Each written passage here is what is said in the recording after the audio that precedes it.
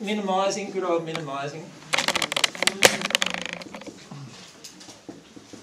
So what's that? That is, it's happened. But it wasn't that bad. But it wasn't that bad. I'm okay. I survived. It's no big deal. Yeah.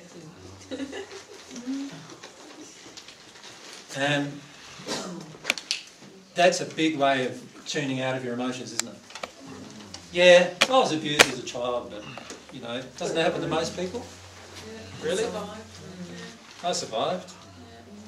And man, you can actually throw away thousands of emotions you're yet to feel just doing that one thing, can't you? But we were told to move on. Exactly, we were. Sorry? Isn't that working the opposite direction in that you minimise your achievements as well? Is that minimising, or are you... Certainly, yeah. And when you minimise your achievements, you're still minimising an emotion. What is the emotion you don't want to feel? That you're proud or haughty.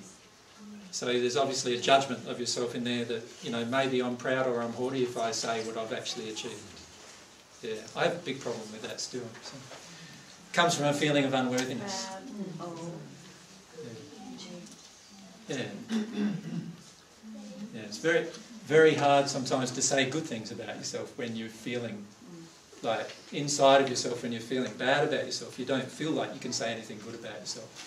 Right?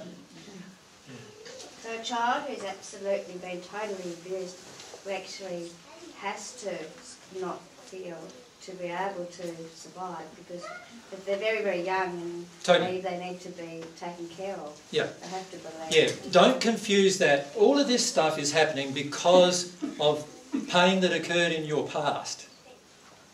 Okay? So all of this that happens because of pain that's occurred in the past that you still believe is happening at the soul level.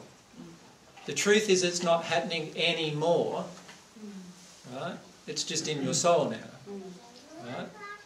And so the key thing to remember with all of this is that, yes, this is why you need to love yourself, because in the end, everything that you chose to do right now to avoid your emotion, you chose it because if you didn't choose it, your life would have been worse probably at some time in the past. Right? And you need to come to love the fact that you were clever enough to establish all of these, you know, fantastic ways of coping with your life.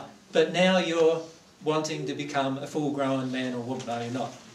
Don't you want to experience bliss now? Well, now we're going to be responsible with these emotions and actually feel them, experience them.